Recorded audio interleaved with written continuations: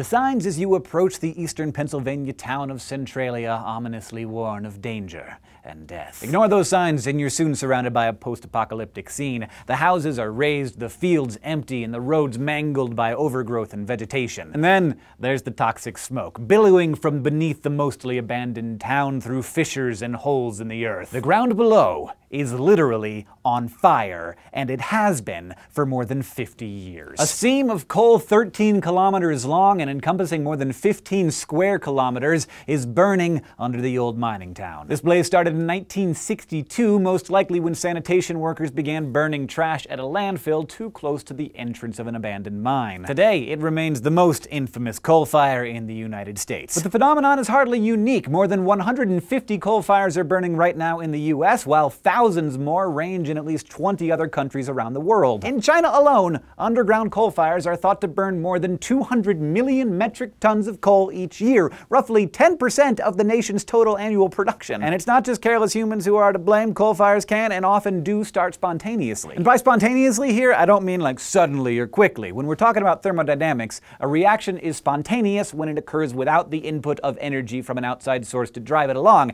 It just goes. Low-grade soft coal is more likely than other types to spontaneously combust, sometimes at temperatures as low as 40 degrees Celsius, especially when it's near the surface and comes into contact with open air. It begins when the coal reacts with oxygen in the air or oxidizes, the same way that iron exposed to air oxidizes and rusts. When things oxidize, they give off heat. Burning is just rapid oxidation, giving off lots of heat.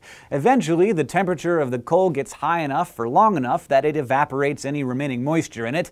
That's when ignition can occur, and when bad things start to happen. Coal fires can be caused non-spontaneously, like by a lightning strike or a brush fire in addition to human activity, but either way, once it's ignited, the fire takes advantage of the all-you-can-eat coal and oxygen buffet. Many coal fires smolder for years unnoticed below the ground, but eventually the coal starts turning to ash. This creates voids in the earth that cause the ground above to collapse, creating sinkholes that can destroy roads and buildings. And these collapses just give the fire access to more oxygen, extending the life of the blaze. Coal seam fires move relatively slowly, maybe 2 meters per month, but they can easily spread to other nearby deposits. The fires also, of course, release a toxic brew of emissions, including benzene, sulfide, mercury, and arsenic, not to mention methane and CO2. Coal fires are especially troublesome when they ignite in underground mines, where the oxygen is plentiful thanks to ventilation systems, and the blaze becomes nearly impossible to extinguish. This is the case in Centralia, where the fire continues to burn at depths of up to 100 meters. Officials tried for nearly 2 decades to put out the Centralia fire, using methods that included digging trenches and pouring down wet sand and gravel and cement in an attempt to cut off the oxygen supply. But the cement in particular tended to have the opposite effect, thanks to temperatures in excess of 537 degrees that burned away all the fill material, leaving more gaps for oxygen. Nothing worked. Even fighting the toxic flames at the surface proved fruitless.